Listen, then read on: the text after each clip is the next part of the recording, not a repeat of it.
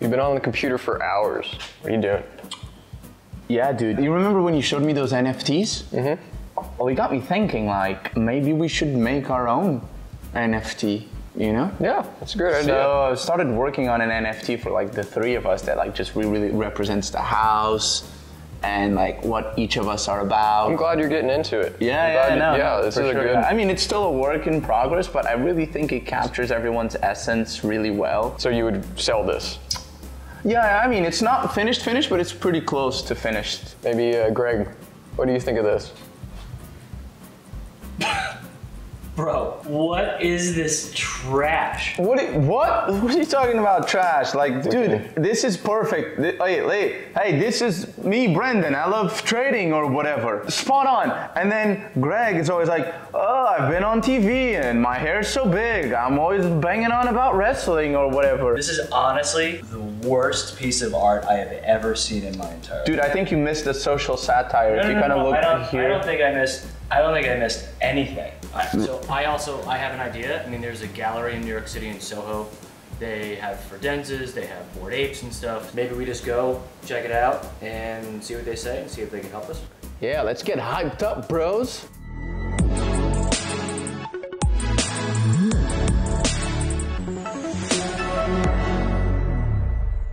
Okay, so we're going to this fancy NFT art gallery, right? Yeah, it's called Bright Moments. Let's see what they say. Could you guys help us out actually minting an NFT? You're in the right place.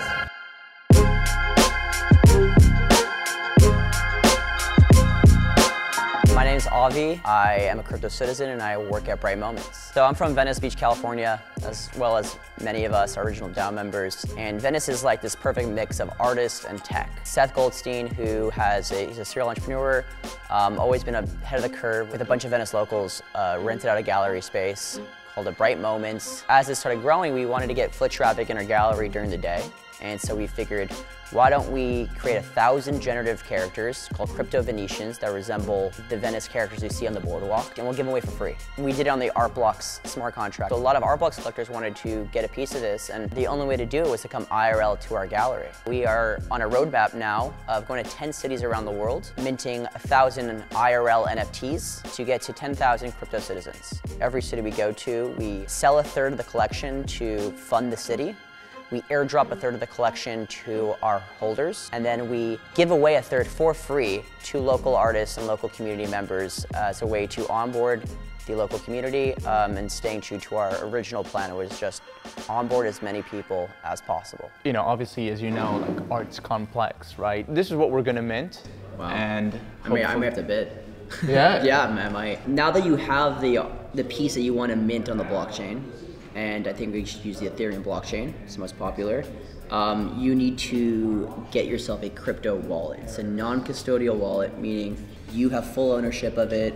You can place your NFTs and your cryptocurrencies on it. Why you need it is because it's Web3 compatible. So when you go to mint your NFT, you'll need to pay a gas fee. And so you need a wallet with some ETH in it to mint your NFT. Awesome, well let's do it. So a popular one we like to set people up with is called MetaMask. And so you're gonna basically put in your password and then it's gonna give you a 12-word seed phrase. What this is like your hardcore password that only you, is for your eyes only. You always hear those stories of someone had like 5 million Bitcoin and they lost their password or their hard drive and they can't get access to it. This is that code that they're talking about. Don't wanna lose this because of all the money that's obviously gonna come into because of this incredible piece of artwork. You know, we gotta protect ourselves from these thugs out here on these streets. You know what I mean? And that is for your eyes only again. Yeah, it's your private key. You know, if you want to keep it like the safest place to be is probably like Brendan's pens because no one goes there ever. Then the next steps after that will be you need to send some Ethereum to that wallet so that you have what to spend for gas. This is your wallet.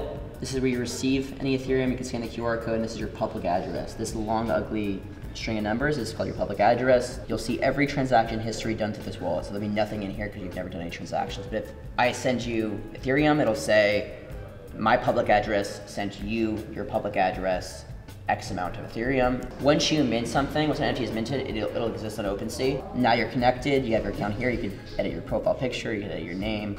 Cool, so now just press create? Yeah. You are minting your NFT. I'm minting my NFT. You created the piece, the art piece, but minting means you're basically putting it on the blockchain, saying it's created today. Successfully minted. Boom.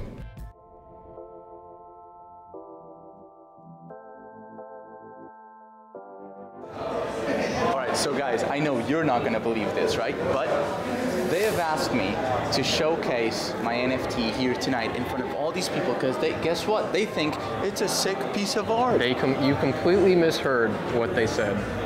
Nope, they want it, and all of these people are gonna love it. They're not even gonna show it. Let's see.